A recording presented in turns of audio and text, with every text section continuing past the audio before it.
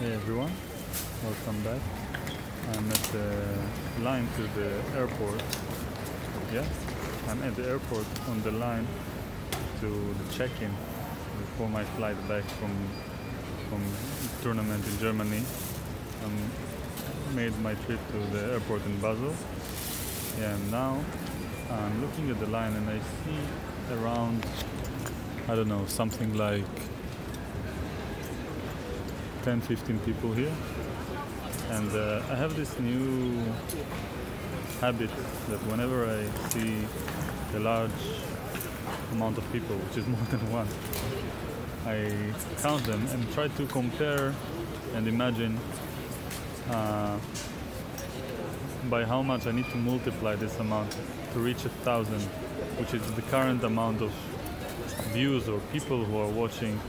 And I'm assuming it's usually a single person watching at each occasion for each video, and I'm not sure how to address this. I'm not sure. It sounds like a lot of responsibility, and right now I'm not really taking it very seriously. I'm just saying what's on my mind. So let me know in the comments if you have some ideas for something that I should do as a regular new series, as a playlist. Even questions about one-time things are welcome, but I prefer to focus on the more long-term things so I can keep uploading on a daily basis.